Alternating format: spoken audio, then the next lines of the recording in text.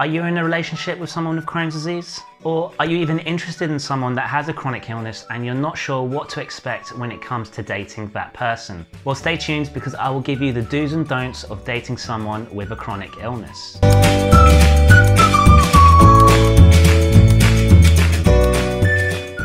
Hi guys, welcome back to my channel for the best tips, tricks and information relating to Crohn's and colitis. Make sure you subscribe to my channel and hit the bell to be notified every time I post a video every Sunday. Now, before we dive in, what you have to remember is that having a chronic condition can affect each individual differently, and how it can affect that individual can vary from day to day. So let me take you through the do's and don'ts of dating someone with Crohn's or colitis.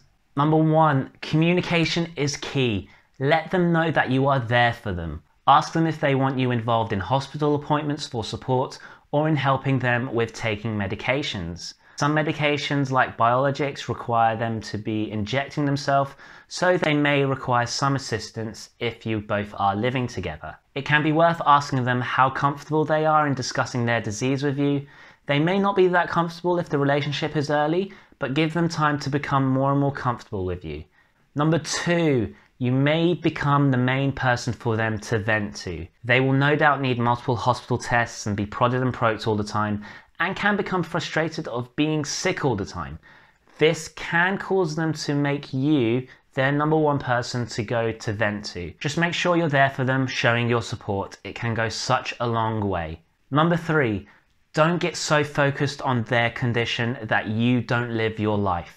Your partner has a chronic illness and you don't, so it's important to live your own life as well in order to avoid feeling trapped, which can essentially cause you to resent the relationship and cause it to break down. Number 4, talk about intimacy. Believe it or not, Crohn's disease and other chronic conditions can affect intimacy and sometimes can put strains on relationships because some people may not feel comfortable being intimate with their partners because of the physical symptoms that they have of their Crohn's disease. You also have to remember the combination of fatigue, symptoms and side effects of medications can impact things like sex drive and cause a negative body image, which can cause your partner to close up and not be as comfortable showing their full selves to you. Intimacy is a key part of helping us connect with the other person, but intimacy doesn't just have to be physical, it can be emotional as well. Number 5, don't dismiss their condition. This can make them feel like it's their fault for having Crohn's disease or other conditions, which in reality they had no choice in having, it's just the luck of the draw for them. Never use their condition against them, as this can do serious damage to not only their self-esteem, but to the relationship as well. Number 6, don't take everything so personally. There are some things that no matter how open you are about having Crohn's disease, can still be very embarrassing to talk about. Some people can be a literal open book and disclose all, but some still may want to keep some things private. If this is the case, don't take it personally. It takes time to open up about some intimate intricacies of Crohn's disease, and once they're at the stage where they feel comfortable with you, then you'll find they'll start to open up a bit more. Number 7, try and understand their disease.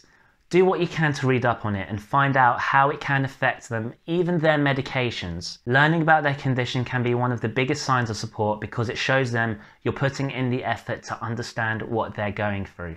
Number 8, don't pity them. Yes, it is tough having Crohn's disease and a lot of people do end up pitying or feeling sorry for us, but we are not fragile, we're not made out of glass. We don't need to be wrapped up in bubble wrap out of fear we're going to break. We can live perfectly normal lives with a few adjustments, so don't try and overdo things by trying to do everything for them and essentially mummy them. Number 9, don't underestimate the effects of a flare. With Crohn's disease, it can seem that there are more bad days than good ones, especially when you're going through a flare.